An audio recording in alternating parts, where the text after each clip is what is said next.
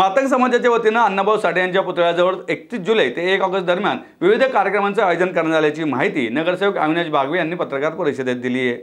यावेळी राहुल खुडे, रोहित साठे, ॲडव्होकेट राजश्री आडसूळ आदी उपस्थित होते। विद्यार्थी गुणगौरव सोहळा, विशेष सन्मानार्थी पुरस्कार दिले जाणार आहेत। सावित्रीबाई फुले पुणे विद्यापीठाचे कुलगुरू डॉक्टर नितीन करमळकर, वरिष्ठ पोलीस निरीक्षक क्रांतिकुमार पाटील आणि सामाजिक कार्यकर्ते विवेक वेलणकर यावेळी उपस्थित राहणार आहेत। कार्यक्रमाच्या दुसऱ्या दिवशी सायंकाळी 6:30 वाजता साठे यांच्या जीवनचरित्रावर आधारित शाहिरी, पोवाडे आणि सांस्कृतिक गीतांचा कार्यक्रम होणार आहे। याचा समारोप 1 ऑगस्ट रोजी होणार असून सकाळी 10 वाजता अभिवादन सभा आणि सायंकाळी 6 वाजता मुख्य प्रबोधन सभा होणार आहे।